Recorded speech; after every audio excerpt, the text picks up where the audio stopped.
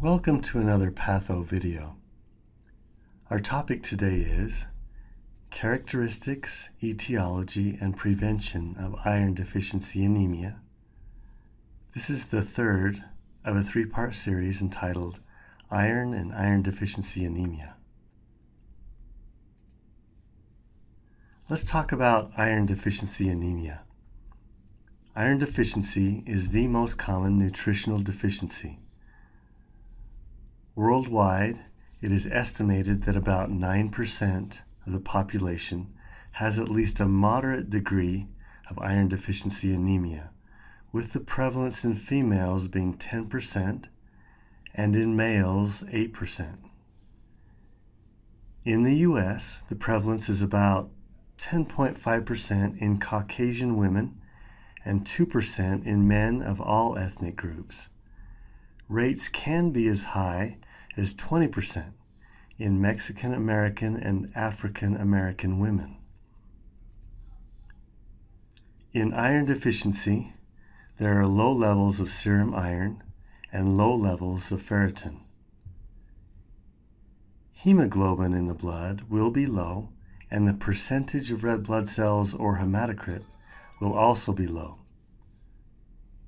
Red blood cells will be smaller than normal, causing a decrease in mean corpuscular volume, or MCV. These smaller than normal cells can be seen in this peripheral blood smear of someone with iron deficiency anemia. The cells in the smear contain lower than normal amounts of hemoglobin, so the mean corpuscular hemoglobin content, or MCHC, is decreased. Hence the large area of central pallor. Some of the red blood cells may be of irregular shape. This is known as poikilocytosis. What manifestations are seen in patients with iron deficiency? Individuals often show signs of not delivering sufficient oxygen to tissues due to the decreased amounts of hemoglobin. This is often manifested as fatigue, dizziness, muscle weakness, and pallor. The body attempts to compensate for this oxygen deficit by increasing breathing rate and heart rate. Epithelial cells start to break down and can bring about brittle hair and nails that may become spoon-shaped. Epithelial breakdown also causes smooth tongue, difficulty swallowing, and decreased acid production.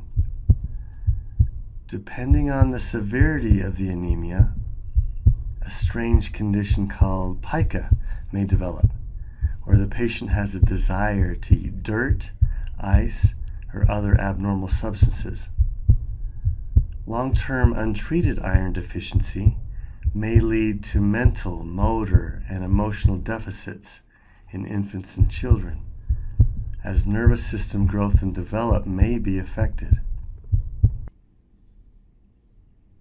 Iron deficiency usually arises from one or more of four main causes, including dietary deficiency, decreased absorption, increased demands, and blood loss. Dietary deficiency is more common in developing countries where there is more poverty.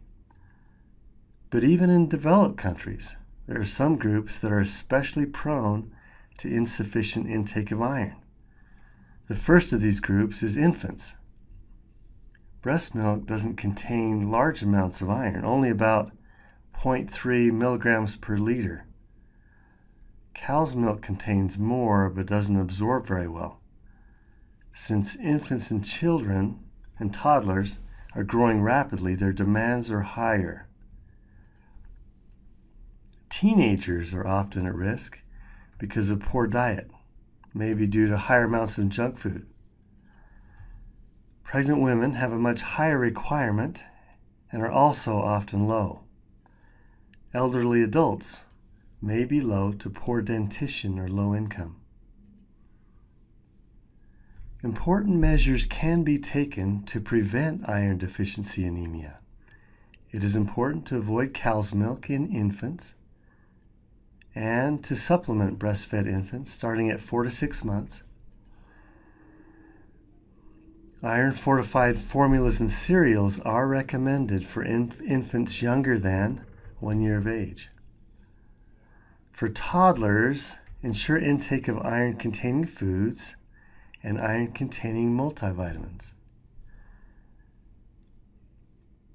For treatment, it is important to control blood loss. For example, control external blood loss or control a bleeding duodenal ulcer.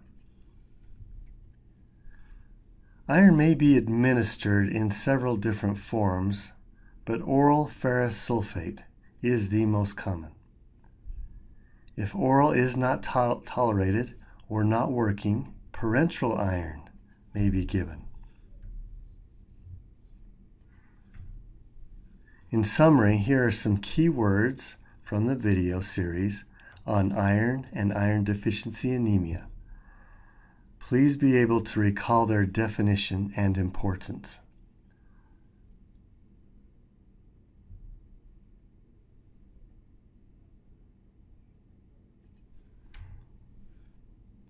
This concludes the video, Iron and Iron Deficiency Anemia Part 3.